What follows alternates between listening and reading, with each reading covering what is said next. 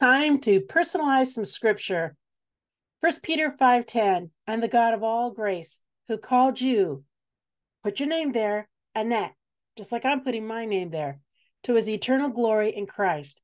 After you have suffered a little while, will himself restore, Annette, put your name there, and make you strong, firm, and steadfast. Who wouldn't want to become more strong, firm, and steadfast in Christ? I love how Peter in this verse is encouraging us, the readers of this verse, to persevere through current sufferings. He knows that we were going to be going through them. He lets us know that when we're facing these trials and tribulations in our life, the God that is full of grace, he reminds us, will ultimately bring about the restoration for us and strength after a period of suffering. When he says the suffering, he does say it's temporary. And I like that part.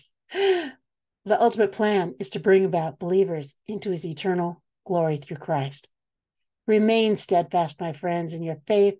Personalize the scripture. Trust in God's promises, even in the midst of whatever adversity you're going through.